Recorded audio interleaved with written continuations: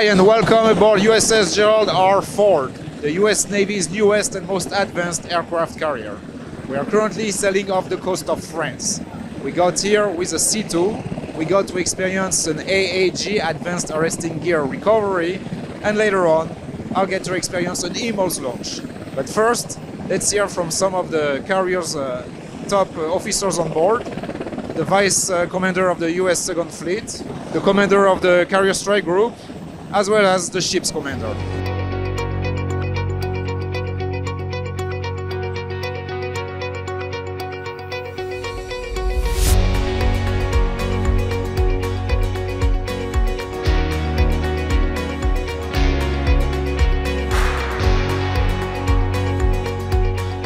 Bon matin, bienvenue à bord le USS Gerald R. Ford, le plus capable et plus moderne porte-avions dans la flotte américaine. Je suis contre-amiral David Patchell, je suis canadien et je suis le commandant second de la deuxième flotte.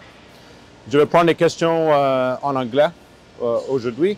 So Rear Admiral David Patchell, I'm a Canadian officer and Vice Commander US 2nd Fleet. And 2nd Fleet is the US numbered fleet responsible for overseeing this inaugural Gerald R. Ford deployment.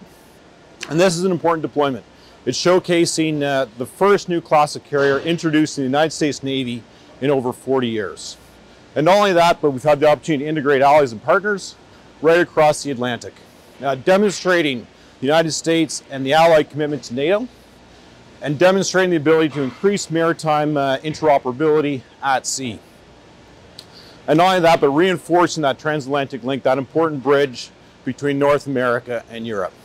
So Admiral Huffman will give some opening comments, and then we're happy to take any questions. Thank you, sir. Good morning. I am Rear Admiral Greg Huffman. I am the commander of the Gerald R. Ford Strike Group. Welcome aboard the Gerald R. Ford. It is wonderful to have you out here. We are out here embarked on our inaugural deployment of the Gerald R. Ford Strike Group.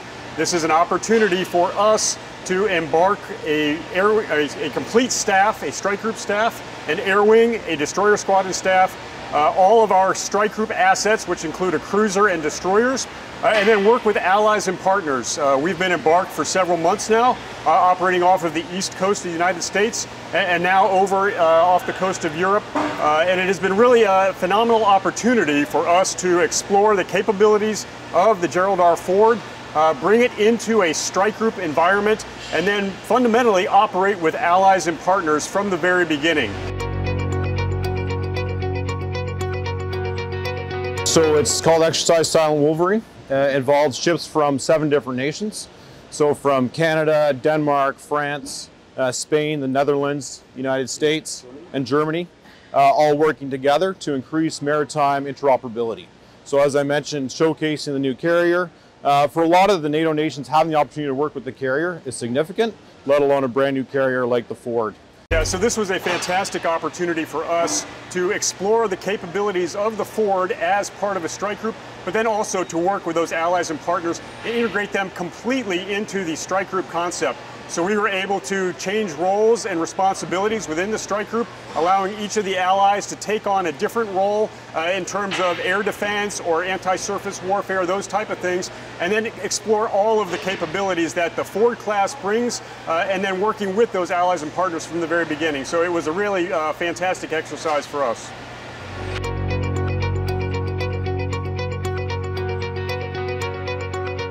So the Ford has 23 new technologies. Some of the most prominent ones are the radar system that we have on board, which is different from the Nimitz-class, and it's more along the lines of an Aegis type of radar system, and so that brings different capabilities.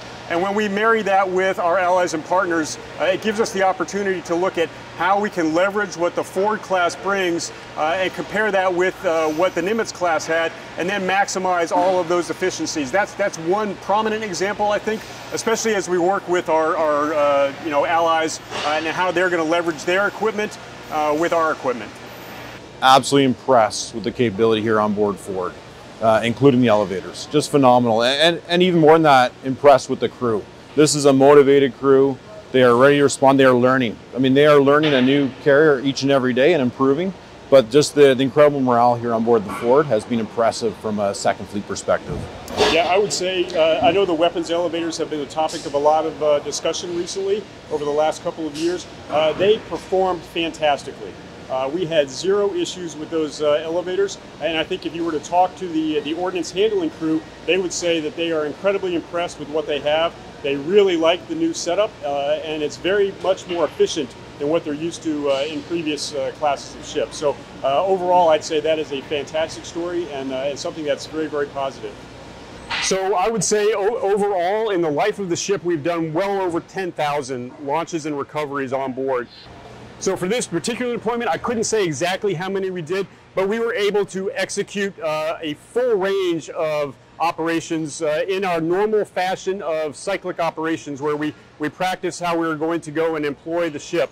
And we had very few issues at all with the EMALS. So it's very much it's still a work in progress, and we're getting better at it.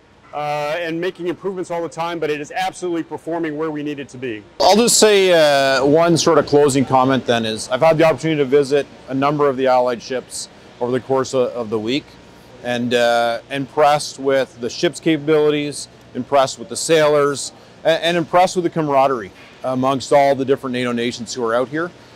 So, you know, NATO's in good hands from a maritime perspective. It is clear that we are building capability, maintaining capability, and there's just that camaraderie at sea amongst mariners ready to support NATO. So I'm now with Siri. He's a shooter on board the USS Gerald R. Ford. He operates the famous EMALS electromagnetic launch system. So Siri, hi, thanks for welcoming us on board. Hi, I appreciate you coming. It's been awesome having you guys out here. Well, thank you very much. So you're in charge of operating the EMALS. You're basically the shooter of the aircraft on board. Yes, sir. What does EMALS brings compared to the old steam catapults? EMALS allows us to configure each launch a little bit differently. It's a lot easier on the aircraft. We can bring it up to speed a lot slower to put less wear and tear on the aircraft. It also gets rid of steam so that we're able to rely on electricity a lot more. Okay, hold on. So EMALS has, at one point when we did our Friends and Family Day cruise, we had about 10,000 launches. It's been a few months since that, so we definitely have a lot more in, but we're at least above 10,000 launches. And you have 4 catapults on board Ford? Yes, 4 catapults. And in terms of maintenance on board, are you getting up to speed? Are you like good at maintaining the system on board? Like, is it reliable nowadays, the EMALS? It's a slow process, but we're getting there. I'll tell you, from just being out this month and a half, we've gotten a lot more efficient in fixing our gear, and we're getting faster and better at it. And the French, for their future aircraft carrier program known as the PANG, so they are looking at EMALS as well. They're likely going to procure it. Like, is that the way to go, in your opinion, for future naval air operations? That's not something that I can really answer, but I can tell you that it's working well for us. And in the future, we're definitely going to see more of this on our future carriers. So, probably. All right, Siri. Cheers. Thank you very much. Yes, sir. Thank you.